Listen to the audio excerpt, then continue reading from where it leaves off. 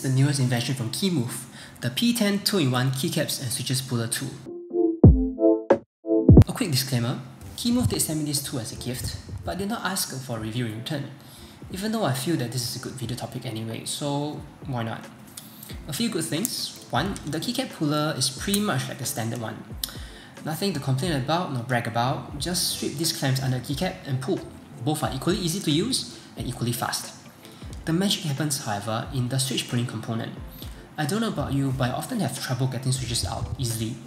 I have to strain my thumb and index really hard on some of these switch pullers in order to force the switches out. And in some cases, I have outright broken the buckles of a switch, simply because I pinched it too hard. Other times, I pinched it too little, and the switch gets stuck. One other thing is that because of the size of these arms, you cannot use a normal switch puller on switches that are on the edges of the keyboard. The entire keyboard has to be taken apart before you can pull them out. Otherwise, if you try to force a switch puller in, you might just risk scratching the keyboard case and ruining the anodization. Hand to my heart, I have to say that I've never pulled switches out so easily and quickly ever. I've tried many switch pullers, trust me, but none are this smooth nor easy to operate.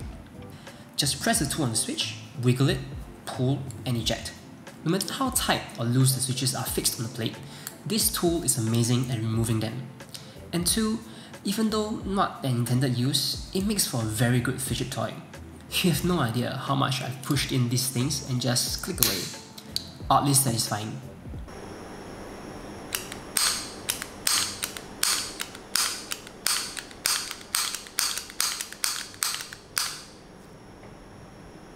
So, who is this tool for?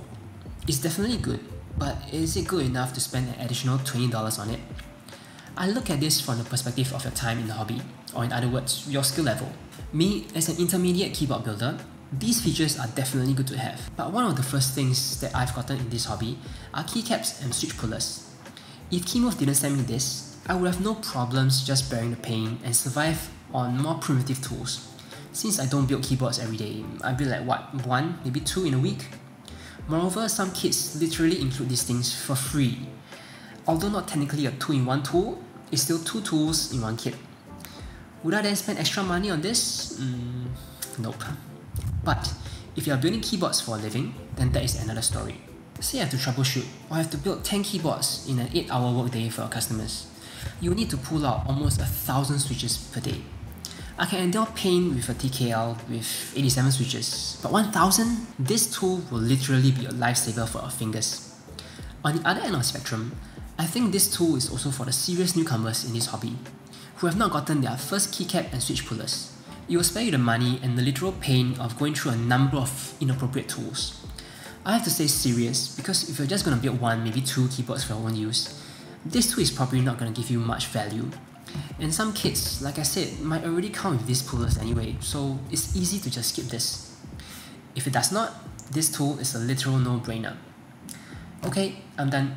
Let me know if you'll get this tool. See ya!